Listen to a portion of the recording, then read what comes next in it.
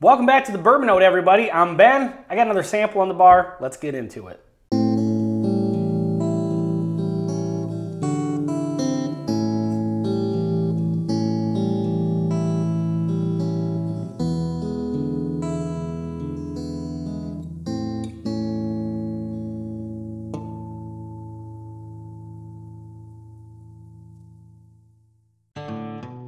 All right, I've got another sample from Hatfield Barbecue. Thank you very much, Taylor. This is, bam, this is a Jeppson single barrel, 128.2 proof Haskell store pick.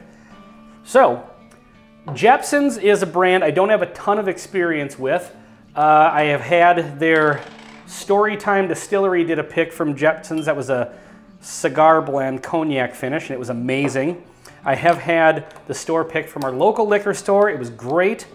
And so looking forward to getting into this.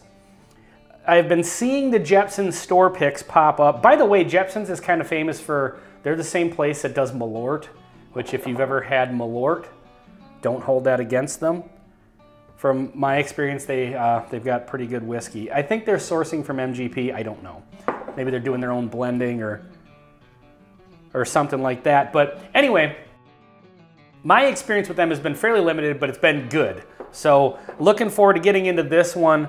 I know their store picks from what I've seen are typically priced around the $50 price point, so that's great.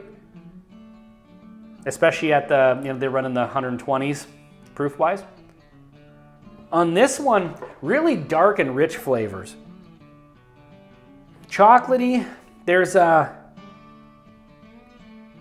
something a little different. There's something kind of lightly,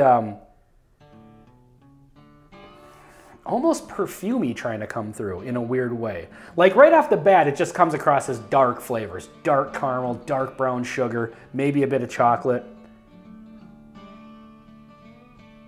But there's something there that's just a little bit different, kind of riding on top of that. Let's see if it shows up on the palate. Cheers.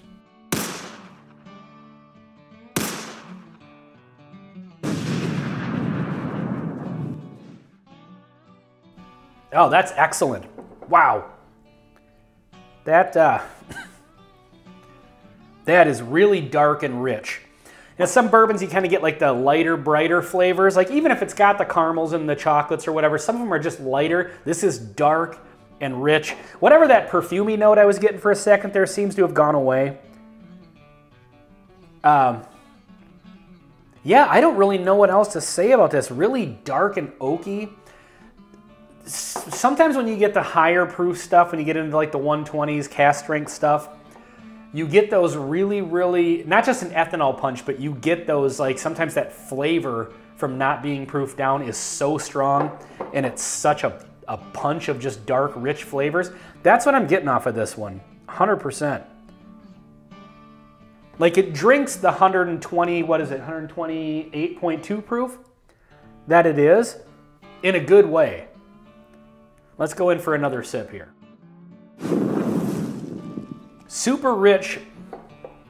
There's a nice oakiness on the finish, I think. Nice like a kind of barrel char. Not really char, I guess, but maybe just barrel, just oakiness itself. That's got a little bit of, it's a little tannic, but just the right amount. Sometimes you want a little kick of that, and there's nothing wrong with that. But yeah, that's great. It's got, it's a fairly down the middle bourbon. It doesn't like really jump out in one direction or another too much. It's just really good. I don't want to say basic because it's kind of got basic bourbon flavors, but the flavors that are there are excellent. And yeah, just fairly standard. Nice rich and dark caramel brown sugar oak. A little bit of vanilla in there, but man, that oak note is coming through more and more the more I get into this. Let's see what happens on the third sip. This one, I think, this would be great with a cigar. It's strong and bold enough that I think it would stand up to a cigar very well, and I think a cigar would complement the dark, rich flavors in it. I might have to put that to the test this weekend. But yeah, For the $50 price point that I see these at, that's an absolute recommend. 100% will be picking one of those up at some point. So Taylor, thank you very much for the sample. So I got to try this one and confirm that Jeppson's does great single barrel. So, well, this has been Jeppson's Single Barrel on the Bourbon Note. I'm Ben. Please like, comment, and subscribe if you haven't already. We'll see you on the next one.